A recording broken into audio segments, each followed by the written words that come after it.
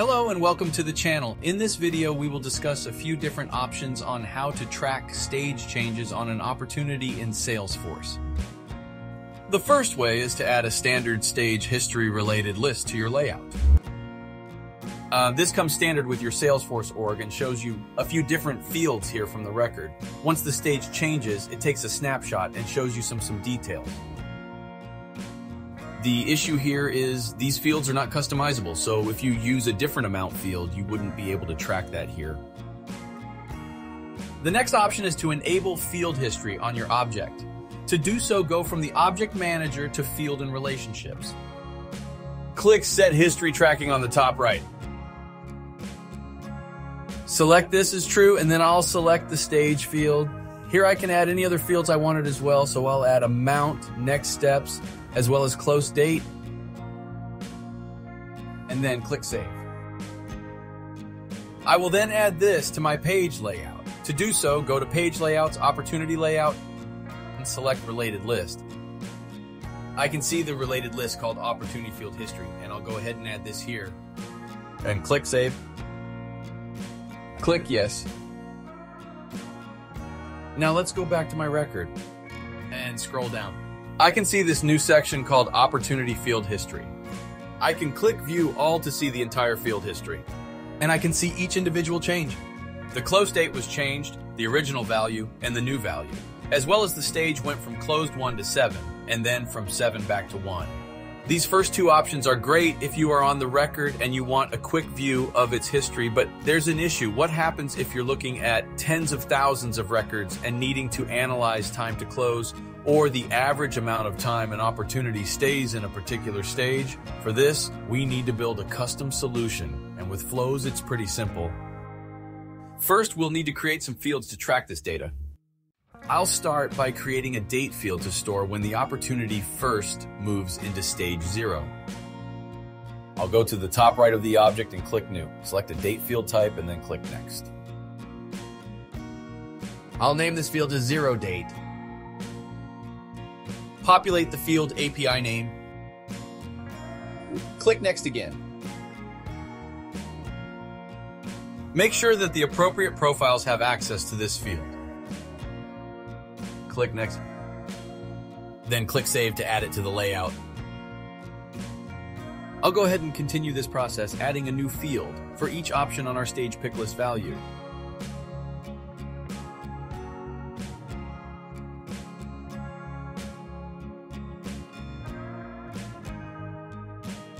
Next, we'll create a new field that will show us how long the opportunity has been in a certain stage. We'll start by clicking New. Select the formula field. I'm naming this as S0 days in stage. A number will be the output and our decimal place will be 0. Then click Next. This formula here is pretty simple. Let's click Insert Field and select our S1 date. Type minus, and then add our S0 date.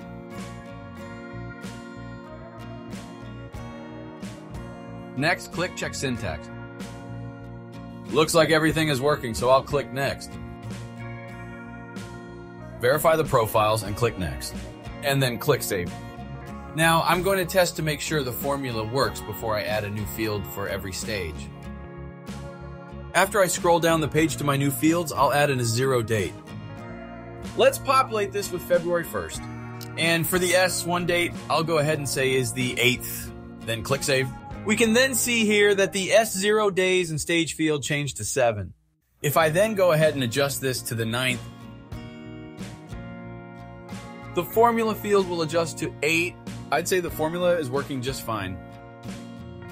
Now I'll go ahead and create more fields for each of our stages.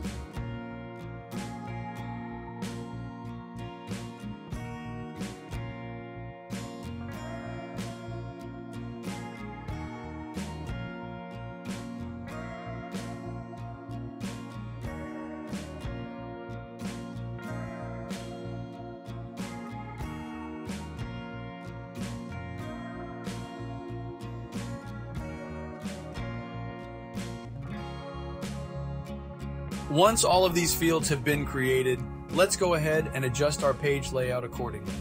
From the Page Layout tab, click into the Opportunity Layout. Let's add a new section here. We'll call it Stage History. Leave it as a 2-column and then click OK. Let's then drag all of the stage fields down into this new section. Same with the days and fields, I'll put these on the right side. Then save. One thing I will go back and do really quick is default my S0 date. Since all of my opportunities will be created in S0, I can default my created date as my S0 date. From the field, I'll click Edit. And then from the default value, click here to show the editor. Type out the word today and then followed by a pair of open and close parentheses. Check the syntax and then click Save. So now that all of our fields have been created, it's time for the fun part, creating the flow. Navigate to the home page, then type in flow. Then click Flow. New flow. The type of flow we will be creating today is called a record-triggered flow. Select it and click Create. Our object is, of course, the opportunity. This will be triggered anytime a record is updated. And I'll add one conditional requirement, so I'll select And here. Search for and select stage name. Change the operator to new, then select True as the value. Select Fast Updates here. This means that anytime the stage is changed, it will look at this flow. Then click Done. Since we have already accounted for the S0, the first field we'll need to populate here is the S1 date. I'll click plus to add an element and then select Decision. I'll label it S1 date.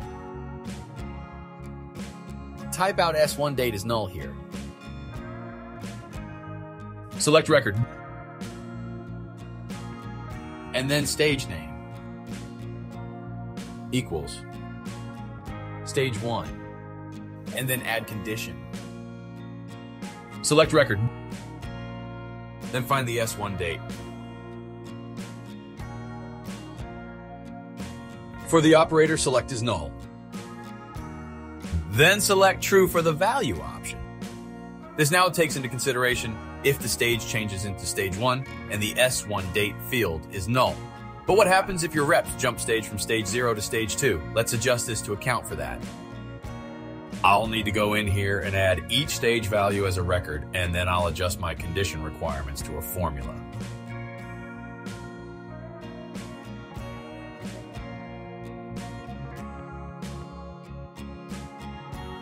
So now that every stage has been added here, we'll need to adjust our conditional requirements from and to custom condition logic is met. The formula will look at any time the stage equals one of the below options as well as the S1 date is null. To do so, I'll keep one and then add a bracket around the rest and change the ands to ORs. And click Done. From here, let's create a new element on the true side. Select Update Triggering Record and give it a name. From here, let's create a new element on the true side. Select Update Triggering Record and give it a name. From the fields, I'll find my S1 date and select it. From the value, I'll create a new resource to reference today's date. I selected formula as the type and I'll name it today. For data type, select date.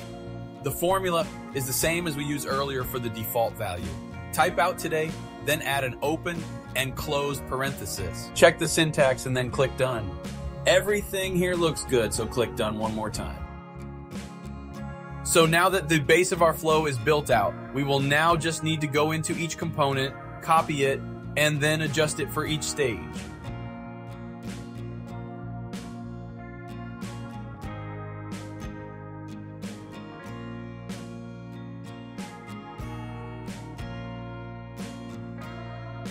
That's been completed, so let's now save our flow and test if everything is working before building out the rest. I'll give it a name here, starting with the object name and then the process. Click Save and then activate the flow. For my test opportunity, I can see this stage is in 0 and my S0 date is populated. My S1 and S2 dates are not, so if I go here and change my stage from 0 to 1, and as I expected, the S1 date is now populated to today. If I adjusted to stage 2 and click save, the S2 date populates as well. So it looks like my flow is working as expected. I can now go back here to my flow and replicate each node all the way down to close 1. Once I do that, be sure to save and activate the new version of the flow, and all of your stage transition dates will now be automated. We can now leverage this data in a report. So from an opportunity report, you can see that I added the field for S1 days. In stage, you can see the total, and by group, you can add the average here. This makes it simple to identify outliers from your average and associate them by any data point such as geo, AVP, or source. If you found this video useful, please leave a like and consider subscribing, as well as checking out some other videos on the channel. Thank you.